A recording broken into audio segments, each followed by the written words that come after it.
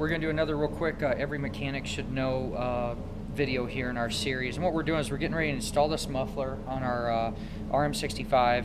A couple O-rings here, real common on these two-strokes. We're going to replace those. And some, but not all, and I want to say most, have a gasket that goes between here and the cylinder head. And that's what we're really going to be focusing on, is this gasket.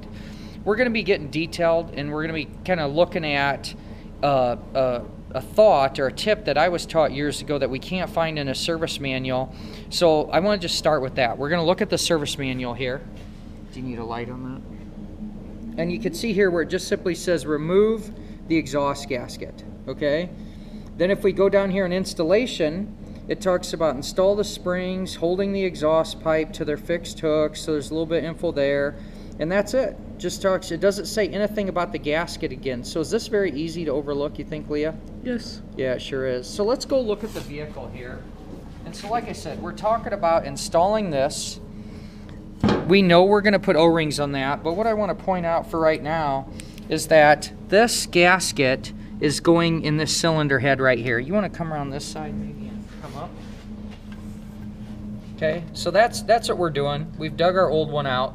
But here's what I want you to notice about this. We'll come back up here. Here's a close-up of both sides of that gasket. The one to the right clearly has a seam on it. You got to think about what's happening here in this exhaust system is this gasket's getting sandwiched and we don't want it to leak. Well, if you think about the exhaust flows coming out of the cylinder head and into the pipe and on out, so that means the pressure is going this way. So my example here is I always put this flat side facing in, and the copper side here is going to compress. And the reason for that is that as the exhaust is escaping out the engine, it's going to go right on by and out the pipe. If I do this way, what can happen sometimes, you guys have seen this when you've taken an engine apart where the exhaust gasket is quote-unquote blown, that exhaust gas will grab that seam and it'll rip the gasket out, basically dragging out. If you want to know how a copper gasket quote-unquote blows, it's just simply from having this in that direction. There's a lot better chance of that. Things coming loose, the spring tension, things like that can aid in that, but this just has got to make sense to most people here that if I go this direction, flat slide in, it has nothing but to hit it, seal, and go out. Going this way allows it to want to rip itself out of there.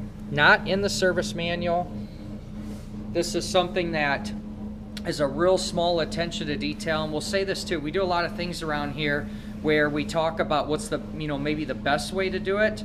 It's not necessarily a mandatory way. If this was a big deal, the service manual would definitely be specifically saying that. But I want you to challenge yourself. I want you to think about how many times do the manufacturers expect mechanics to just know this. They should know how gaskets seal and work and fit. So that's your tip for today on copper exhaust gaskets.